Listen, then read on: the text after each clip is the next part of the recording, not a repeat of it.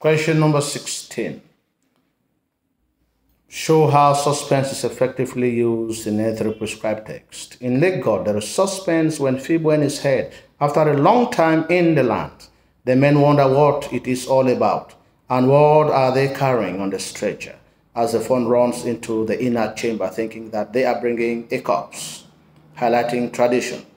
The women decide to stab their husbands through the oath of sealed lips, and we wonder if their action will yield positive results.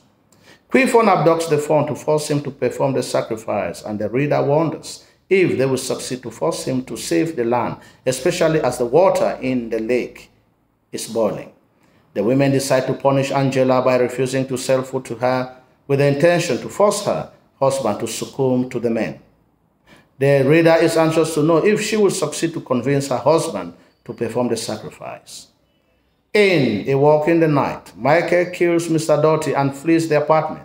We wonder if he will be discovered and apprehended for the crime that he has committed.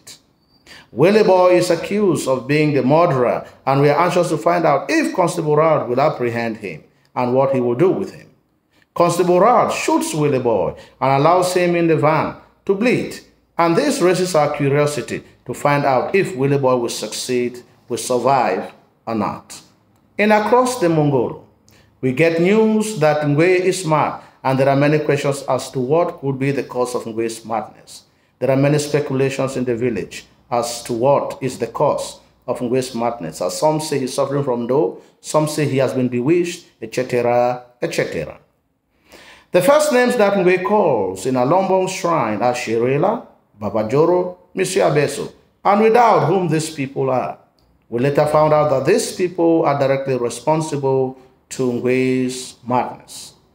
Some young men are informed Ngwe and his friend that they have handed money to Quenti for their names to be added on the scholarship list when Ngwe and his friend visit the Minister of Education. The reader gets anxious to find out whether their names will appear when the list will come out finally, highlighting corruption. When the second list is posted, the boys are the first people to tell Ngwe that their names are on the list.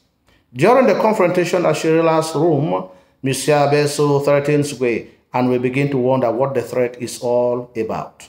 At the end, Ngwe is given a 0 in 2 of his main subjects where he always performs well, and this provokes Ngwe's madness in Bisadi.